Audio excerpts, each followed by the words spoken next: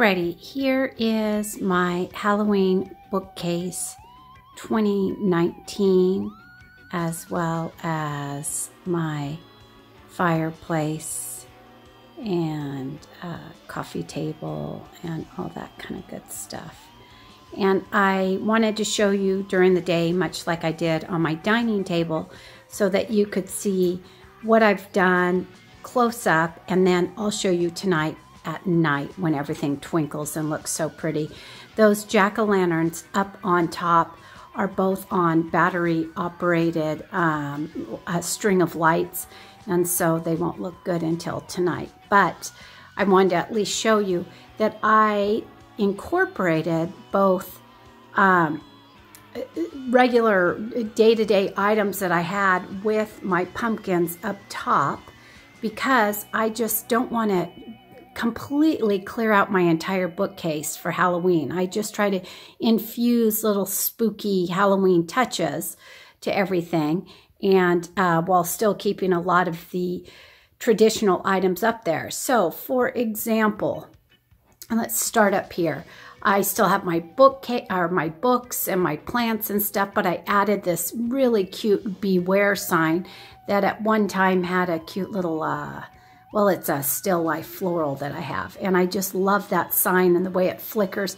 And that's actually sequins in the bat right there. Again, at night, it looks phenomenal. And then I have this really antique looking clock that I just set at midnight for all times. But other than that, it's my books and my plants, and I put a jack-o'-lantern in there. And so that could have been, as you've seen if you've watched other videos, every day, or I made it a little bit spookier. I avoided putting a lot of the black webbing in here due to the fact that it was really making the bookcase so dark, and I didn't like that. And in here, I just left my little mirrored tray and kept pictures of the kids, some Halloween pictures as well. But again, that's just the greens that I already had, and books and whatnot, pictures. This, I tried to be creative, and this is my take on the Headless Horseman. So you've got the horse up front, which I absolutely adore this horse. I don't know why, but it's like one of my favorite little tchotchkes in the house. But see the pumpkin head in the background? That was my take on the Headless Horseman, less spooky version. And then up here, this is a really elegant gal at a party, and if you notice on the bust up here, I added a cute little Halloween hat, and so I gave that a little Halloween flair. And then, as if they were all at this fabulous party that's taking place in the background, I put these masquerade masks just laying around. And again, this is everything I already had in that bookcase. And then up top, this is a hard view. But again, there are those jack-o'-lanterns. That one to the right is a, it has sequins in it too. It glitters. It's really pretty when it's on. And then I'll come down here, and just to the right of my TV, I added a cute pumpkin. And then I always have that, that hourglass, but it kind of looks spookier now. Just added a pumpkin right there, nothing too exciting.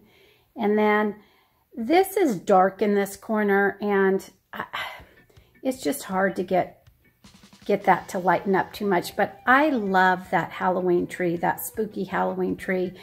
And it's hard for me to get it to do much more than that. It doesn't yield a candle.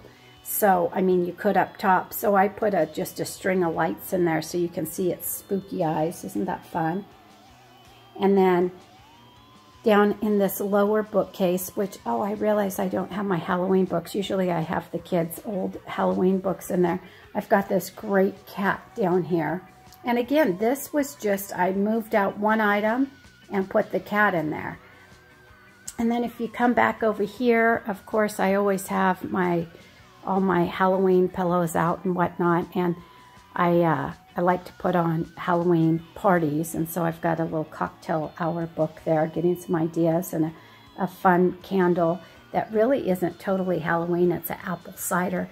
And most of these items, as you all know, I love to go to Home Goods or Marshall's, TJ Maxx, Ross. Any of those stores are the best to get your new Halloween finds, and get them early. Get them early. Love this piece over here. This is from a little store called Rodworks. Look how cute that looks. And I just tucked in a candle right there. Again, at night, the flickering on that looks fabulous. But these are really just, these greens right here are really easy. They could go for any time of year. It certainly did not have to be for Halloween, but I just like the way it softened the brick and the brickwork. And then finally, this tree, which you've seen again in the past, just everything gets a new home, is a fiber optic tree that I've probably had for at least 10 years. I think I told you in the past, it was a QVC find, and it was intended for Christmas, and I just thought it looked spookier rather than holiday, Christmas holiday. So this is my bookcase for 2019, and I will show you an evening video of it if you stick around. Okay, here is the bookcase and the fireplace all lit up at night. But I think I need to turn up the lights just a little bit because it's just kind of blurry for you. But I wanted to let you see. Let me back it up just a little here too. I wanted you to see how fun it looks at night with everything lit up so beautifully. See those jack-o'-lanterns up top? And again, I've got some light going on in the background here, but let me turn them up just a little bit. But everything twinkles and sparkles, and the cat's all lit up, and he's fun. And if I go like this, turn it up just a little bit. Now you get a little bit of, whoops, maybe too much there. I'm trying to, there we go. And let me get up close so you can see again. But this is all the things that are on timers, and candles are all lit, and the evening just looks so cool. And I just really hope this is translating nicely on film for you.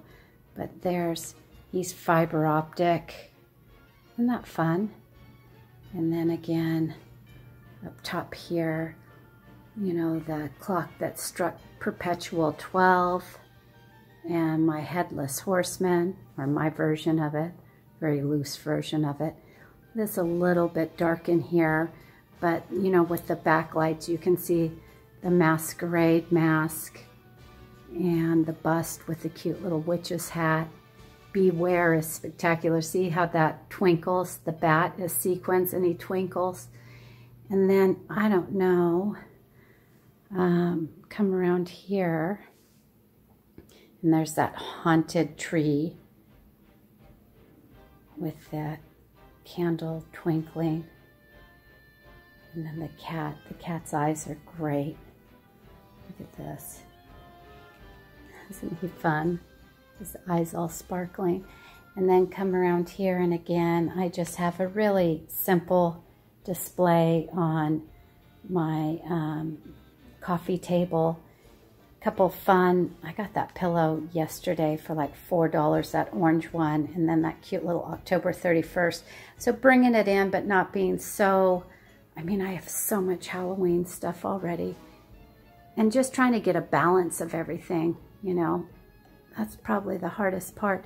And then I love my little spooky haunted house up here with the candle going. The little ghosts almost look like they're animated with the flickering of the flame. And then he's great too. That's a new acquisition, that pumpkin. I think we got him at like, where did we get him? Was that Home Goods? I think that might have been Home Goods. And then finally up top, and who knew that white orchids and whatever that other plant is could be deemed full, but there we go. Happy Halloween. Thank you so much. I hope this brought some type of decorating inspiration. It's a long, laborious task, I know, but So well worth it. Happy Halloween, and keep viewing for many more videos.